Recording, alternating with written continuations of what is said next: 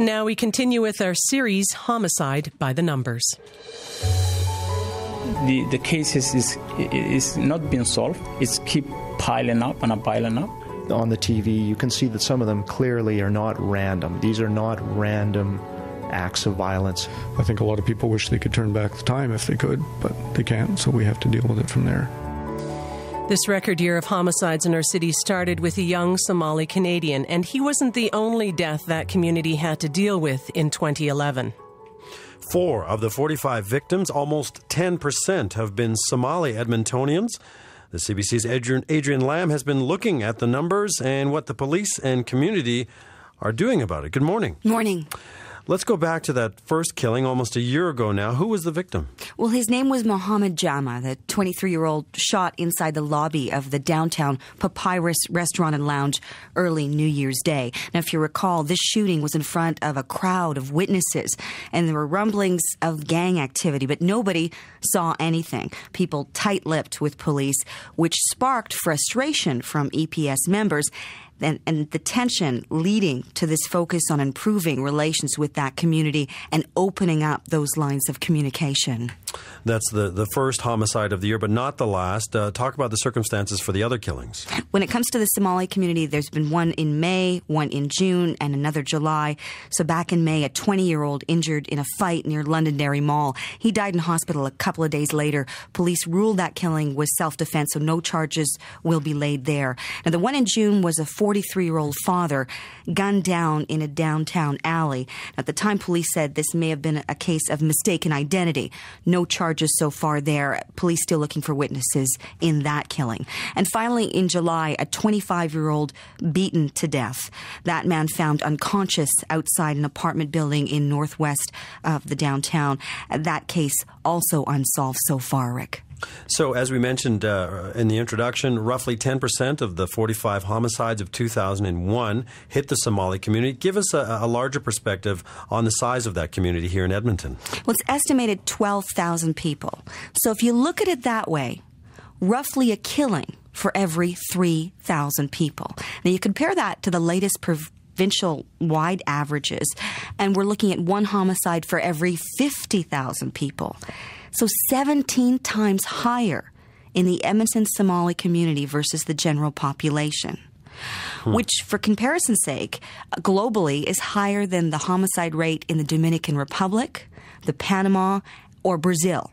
And when you look at the numbers this way, you start to see why it's been such a highly publicized part of the homicide picture in 2011 and why there's a push on now to do something to address the violence. Talk about that push. Well, some programs in place now, and police and the community agree the violence and the killings have to stop. But after that, there's a real divergence of opinion as to the amount of progress that's been made so far this year. Now, police say on a scale of 1 to 10, they've hit a 6 and are on their way to making real inroads. But one community leader we talked to says, as far as he's concerned, efforts so far worth a big fat 0. That's according to Mohammed Accord. He's with the Alberta Somali Community Centre here in Edmonton. Here's what he's seeing. In everywhere you see it, the people are losing the faith, the service with the police. And the police, it seems that they did not consider the community as a stakeholder. That's the fundamental. We ask them to incorporate the community to the workforce. That means hire people who speak the language, not only the OS1 officers, but the other department. They haven't hired even one liaison. So what I'm saying to you, they're not serious. The level of services that we're getting is a minus, negative side of it than plus side. So do I have to keep complaining? We are a stakeholder. They don't see that. They are seeing that somebody who is foreign to the city and that somehow our problem will go away. We're not going away. We're going to stay here, and we are not better than anybody else, but we are not getting the service that we deserve it. And that's is called discrimination of low expectation because we haven't been treated as a Canadian citizen. That's Edmonton Somali community leader Mohammed Accord. And he says they're sick of the lip service the police pay to the community. And he says now they've made a formal request to the Edmonton Police Commission for a comprehensive review of the EPS's dealings with the Somali community. Accord says the lack of leadership from the city and the police has contributed to the problems. And the fact that we haven't had a Somali killing for the last 5 months, he says, is luck, not progress. So, strong words from a member of the Somali community. How have police responded? Well, they feel like they have made a difference. Brad Ward is the acting deputy chief. He offered up these examples that progress is being made. The Somali community was able to come forward and assist us with developing a poster that would be able to reach out into the community in the Somali language, asking for any assistance, any feedback. We've been able to work with some young folks in the Somali community, working on mentoring and guiding them towards a career in policing. Some of our officers have been engaged with the Somali women, informing them about how best to understand the Canadian system, really breaking down that barrier between the police officer you see in a uniform. Behind the uniform is still just a human being, and so there's a relationship building going on there. We oftentimes ask to either participate in sporting events or to see if there's some way that we could support a sporting event, and on one such occasion we were able to sponsor a weekend tournament and purchase some soccer balls for the youth that were playing there.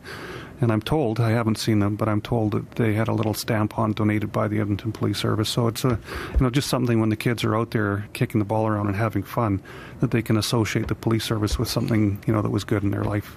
That's EPS's Brad Ward. And he says they've also hired a woman from the Somali community to develop more programs for the youth. He does agree more work needs to be done, and he's committed to do that work. Meantime, the Somali community says they're also working towards change. They've got their own tutoring and behavior programs now in Edmonton junior highs, designed to catch kids before this level of violence grows. Adrienne, thank you. You're welcome. The CBC's Adrienne Lamb. If you'd like to hear any of the previous editions of our series, Homicide by the Numbers, go to our website, cbc.ca/Edmonton